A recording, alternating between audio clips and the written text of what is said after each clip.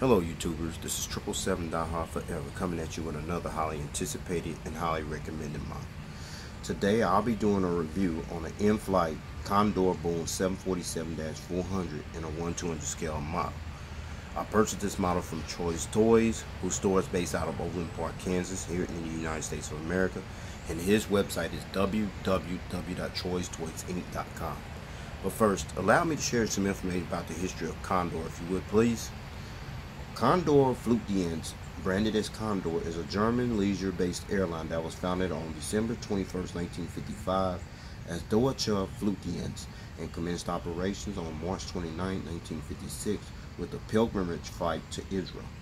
Lufthansa acquired a majority stake, a 95.5% stake to be exact, in the airline, thus creating its first post-war subsidiary in 1959. Then fast forward to 2000. The Condor shares that were previously held by Lufthansa were gradually acquired by Thomas Cook as the process of transforming Condor from a Lufthansa subsidiary to a Thomas Cook subsidiary, along with Thomas Cook Airlines, Thomas Cook Airlines Belgium, and Thomas Cook Airlines Scandinavia, actually began with the rebranding as Thomas Cook, powered by Condor on March 1st, 2003.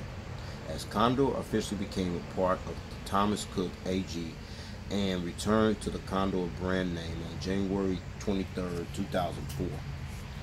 Condor is currently the second largest commercial airline in Germany after Lufthansa, based on fleet size and passengers flown, as the global headquarters of Condor is located at Gateway Garden, which is located in the Frankfurt, Germany suburb of Hesse, while the airline's main hub and base of operations is located on the grounds of Frankfurt Airport, which is located approximately 7.5 miles southwest of central Frankfurt, Germany. And the secondary operating bases of Condor are located at Cologne Bonn Airport, located in Cologne, Germany; Dusseldorf Airport, located in Dusseldorf, Germany; Hamburg Airport, Hamburg Airport, located in Hamburg, Germany; Leipzig Halle Airport, located in Schottitz, Germany; Hanover Airport, located in Langenhagen, Germany; Munich Airport, located in Munich, Germany; and Stuttgart Airport, located in Stuttgart, Germany. As of March 2018, or at the time of this video review posting, German leisure airline Condor currently flies to 90 destinations throughout Africa, Asia, Europe, North America, South America, and the Caribbean, with the operating fleet of 44 aircraft with no unfulfilled orders pending at the time of this video review posting on this particular aircraft. Also, as of March 2018, or at the time of this video review posting, Condor currently operates as a certified 3-star airline carrier according to the international airline review firm Skytrax magazine. And the Boeing customer code for Condor on this particular aircraft is 30. Now let's take a look at this box here. This is what Inflight came with. This is what they did the package with. I'm very disappointed. They could have put the aircraft details on this box, you know what I'm saying? But I digress. But this is what you see front of the box. You see here the warning information at the top of the right side of the box, the 1/200 scale information on the lower left side of the box, and you see the aircraft type at the lower right side of the box. All right. And this is the back of the box. Nothing much back there either, except the warning information you see there. Alright. And this is the top of the box. Nothing much you see there either, except the 1/200 scale and the Boeing 747 information. And this is the bottom box. Okay, there was two of them. The top one you see here, that's the Lufthansa one, the top one. I do have that model as well. I will do that model at a later date. But the one at the bottom, that's the Condor 747. You said C400, that means for Condor, and the L400 means for Lufthansa. I'll do that one at a later date. This is the one I'll be doing a review on, okay? Now you're looking at the nice little metal model stand that came with the model. And then you see the nice little plaque there. You see the Condor airline title, the airline logo, the Boeing 747 decal, the 1/200 scale decal, okay? And then that's the top of the model stand right there.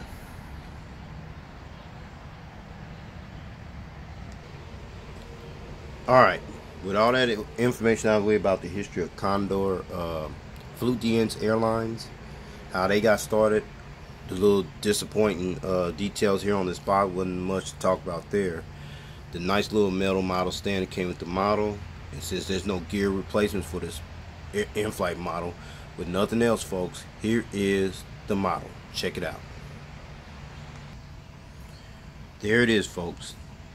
The Inflight Condor Boeing 747-400 in a 1/200 scale model. Okay, here's the information about the livery. Ain't much information, but except this was the previous livery scheme for Condor that the German leisure-based airline supported on their aircraft from 1987 to 2003. Okay, so with all that information out the way, let's get down to the nitty-gritty and allow me to show you all the details on this aircraft model. Shall we? Let's check it out. Alright, we're going to start at the front of the aircraft on the port/left side, where you see the nose gears, the nose gear struts, the landing nose gear landing lights right there. I'll give you a better visual view of that later on. See the nose gear door featuring the partial registration ship number on there. You see the pitot tubes and the static ports, the nose cone, the windshield wipers, the cockpit windows, the power escape hatch door. And then you see the airline's logo, you see there right above the windows there.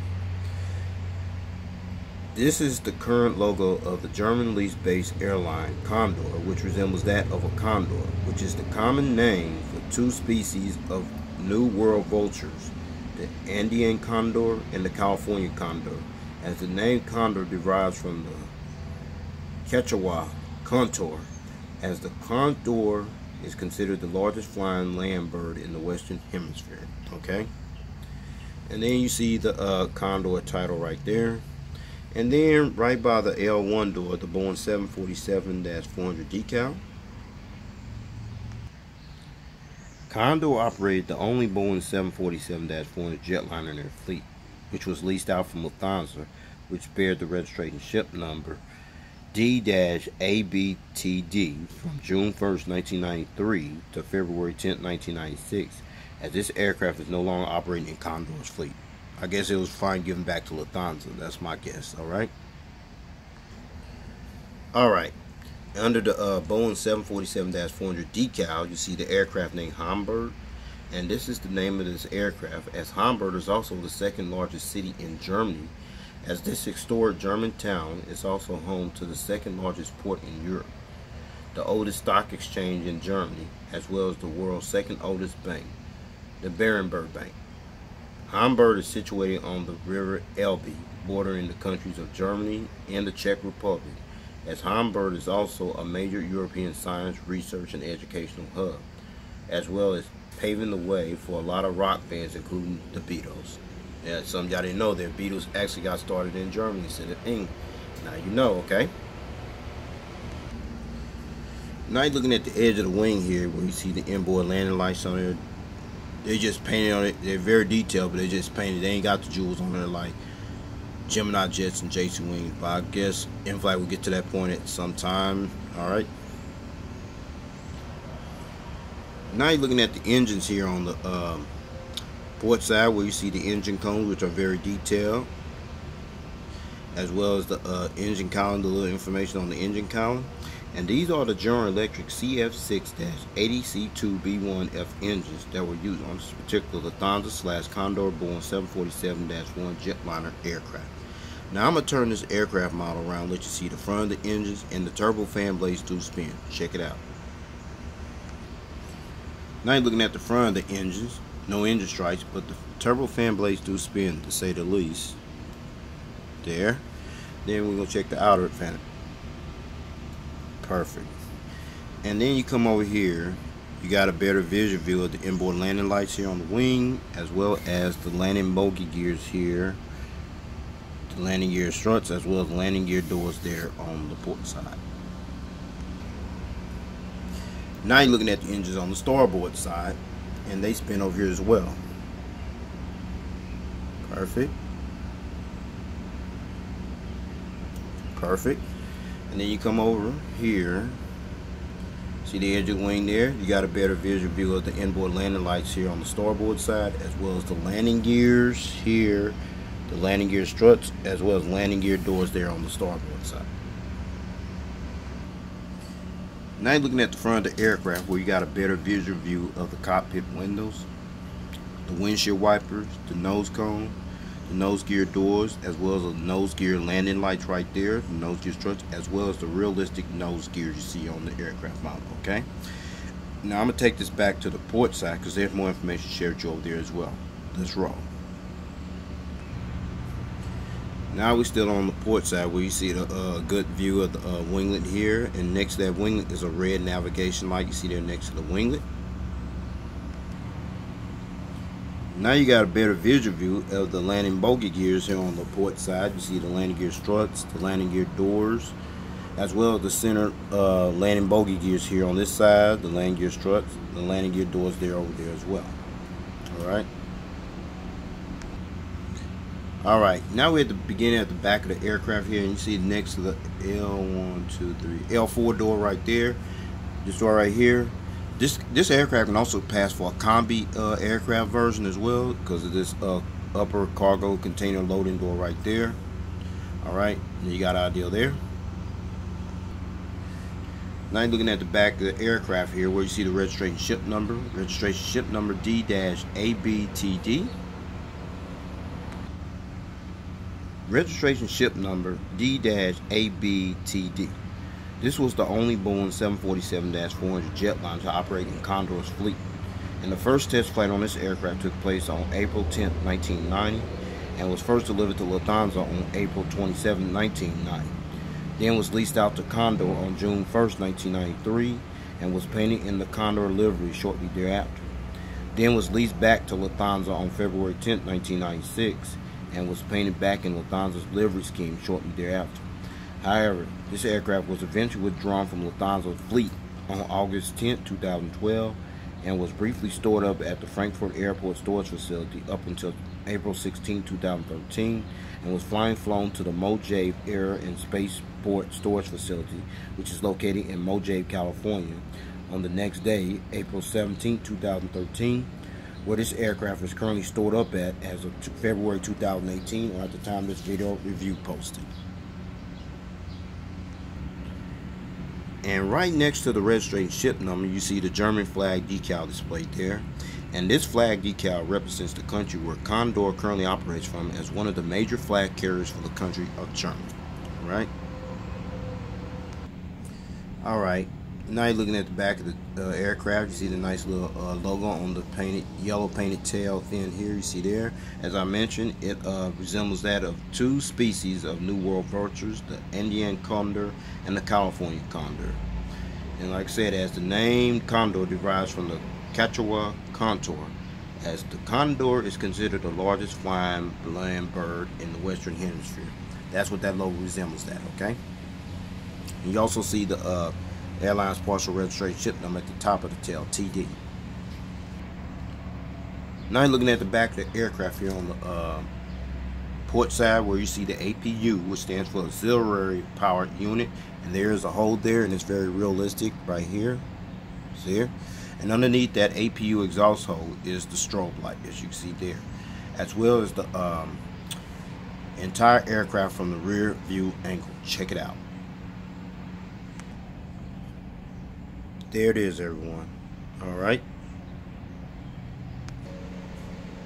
Now you're looking at the front of the aircraft on the starboard side, where you see the nose gears, the nose gear lights, the nose gear door featuring the partial registration ship number on there, TD. See the static ports and the pedal tubes. You see the nose cone. See the windshield wipers, the cockpit window, the airline's logo, the Condor title, the Boeing 747-400 decal, the Hamburg name, the name of the aircraft, and the front cargo container loading door there as well. And now looking at the edge of the wing, where you see the inboard landing lights, as well as the General Electric CF6-80C2B1F engines on here on the starboard side. Very detailed engine cones there. Okay, and now you're looking at the winglet here on the starboard side, as well as the green navigation light next to this winglet, wingtip device, alright? And now you got a better visual view of the landing bogey gears here on the starboard side, featuring the landing gear struts, the landing gear door, and then here's the center bogey gear here on the starboard side there as well. Now you're looking at the rear of the aircraft here on the starboard side, where you see the rear cargo container loading door, the AFT boat bin door, the registered ship number, the German flag decal, as well as the airline's logo, and the partial registered ship number painted on its yellow tail as well. Check it out. There you have it right there. Wow, beautiful. Alright, before I show you the aerial bird's eye view of this aircraft model, as well as the undercarriage belly view of this aircraft model in full detail, I'm going to let you check out one feature, which is the rolling gear, which they roll pretty good. However, on in-flight models, they do not tilt that well. That's about as good as you're going to get right there. But the nose cone does swivel there, which is, I find, impressive. Okay, so with that being said, allow me to show you the aerial bird's eye view of this aircraft model. Let's check it out. Now you're looking at the aerial bird's eye view of this aircraft. We're going to start at the front, where you see the nose cone, the windshield wipers, the cockpit windows, the power escape hatch door. You come here on the distinctive hump right here. You see the anti-collision beacon light right there, a couple of high frequency antennas there, and then you come up here, the ADF antenna right there. And then you see the tail here, and the horizontal stabilizer there, as well as over here. Now you see the little dot there on the edge of the horizontal stabilizer, the two little dots right there, as well as over here, you see there.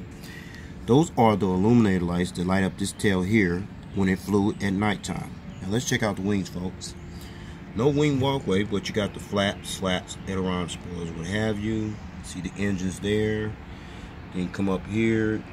See the fuel dump valve right there, as well as the winglet. Let's check over here, folks.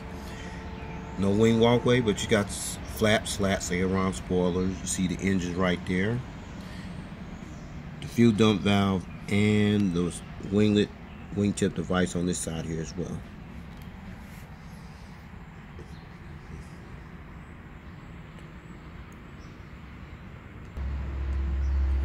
Now you're looking at the undercarriage belly view of this aircraft model, where it's painted in partial white and gray.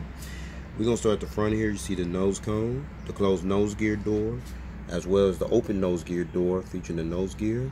Another red high frequency antenna there. See the anti-collision beacon light right there. See the bogey gears here, the center bogey gears here. Like I said, they don't tilt. That's the only downfall about these in-flight models. See the hole where the steering goes in at, a couple high frequency antennas there. See the pressure relief valves right there, and the APU housing doors right there, and the horizontal stabilizers underneath. Now let's check out the gears over here. They don't tilt, but they roll, it's enough. See the flaps, slats, aileron spoilers underneath here, the engine, the fuel dump valve, and the wingtip device is painted in gray right here. Now let's check over here. The gears, okay, flaps, slats, aileron spoilers underneath here, the engine, fuel dump valve, and the wingtip device on here on this side as well.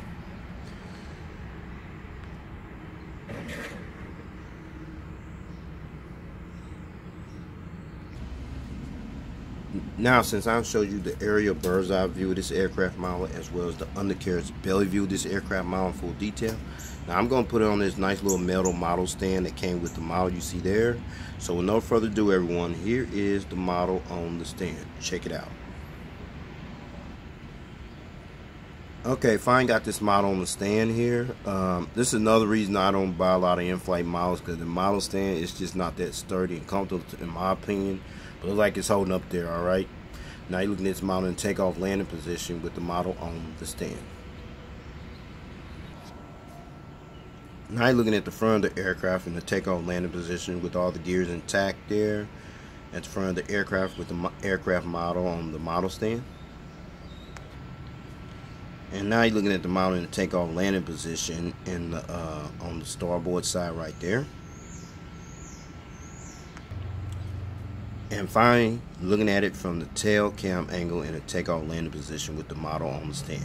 Since there's no gear replacements, I can get straight to the chase and just go ahead and wrap up this model review, okay? So I'm gonna go ahead and take this model off the stand, alright? Let's roll. Okay, let's talk about the seating configuration, okay?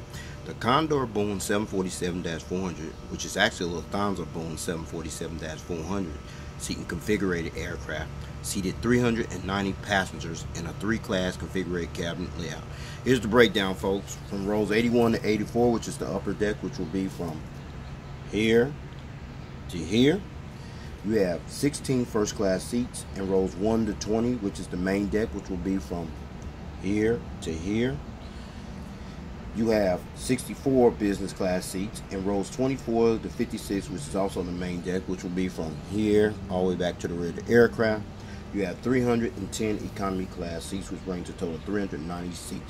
And finally, Condor previously utilized this aircraft, the Boeing 747-400, mostly from its hub at Frankfurt Airport in Frankfurt, Germany, to leisure destinations in the Mediterranean, Asia, Africa, North America, South America, and the Caribbean. Okay, so this will conclude this model review. I'd like to know if you got this model or you plan on getting it. If you can find it, probably your only outside chance of getting this model is on eBay. There's probably other dealers, but this model sold out pretty quickly, so I highly recommend it. Other than the disappointing packaging you see on the box, everything else was on point here. The model stand is still an issue. I guess they'll get to that at some point as well. But anyway, with that being said, please take care. God bless. Stay tuned. There's more model content coming. Peace.